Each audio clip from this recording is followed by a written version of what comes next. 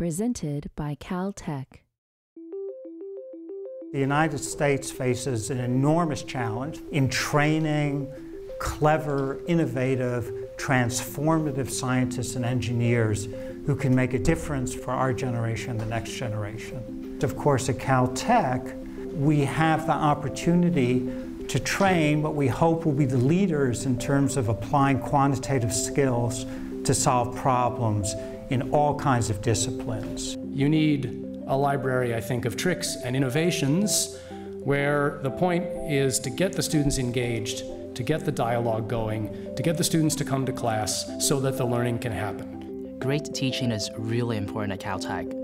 May it be collaboration on a research project, or just learning the material or the theory from a class. My favorite class is the professor is very inspiring, and so he will often work with the students, or he will provide examples of this is how you use it in real life. And that enthusiasm and vigor is something that transfers so easily to students when they see it in their teachers. So being a good teacher, being a great teacher is so integral for developing the passion of the next generation of scientists. I think it's an incredibly exciting time for teaching at Caltech. We launched the Center for Teaching, Learning, and Outreach in 2012, and since then we've worked with over half of the faculty and every new teaching assistant here at Caltech. These collaborations have included large-scale course transformations, small redesigns, and sometimes just making everyday teaching and learning interactions more rewarding and effective. In October 2015, Caltech had its first ever Teach Week, a full week of workshops, discussions, open classes, and events on teaching. We had different speakers come in and share their experience and their strategy and what's the best way to teach.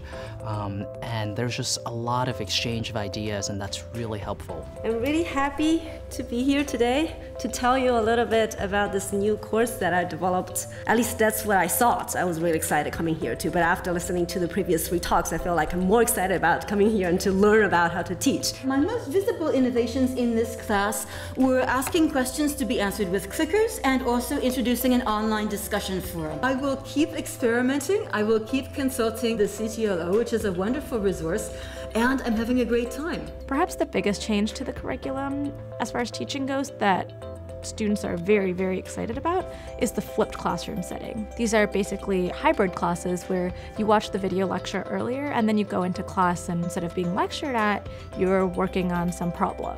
You are up at the board working in small groups of people doing problems, and you are really, really getting an insight into how to do these problems, and if you're struggling with someone who can help. Being a TA at Caltech, in one word, is awesome. I've never been to a university where the outreach, the teaching opportunities, the emphasis on teaching is so important. I am constantly impressed by the participation and dedication of Caltech faculty and teaching assistants.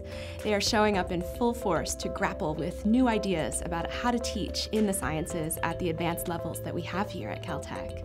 The most exciting thing to me is when they take these new ideas and apply them to their classes with creative and often truly outstanding results.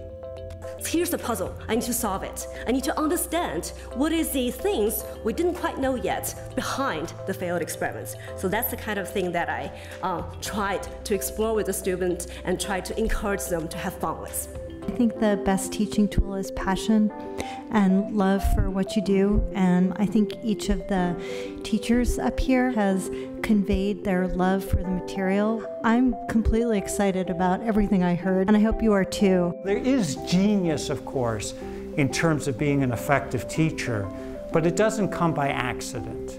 It comes from data, from understanding what works and what doesn't work, from doing experiments. And we have obligations as faculty members to excel in this field as in our basic scientific research. And it's that interwoven whole of research and education that makes Caltech special.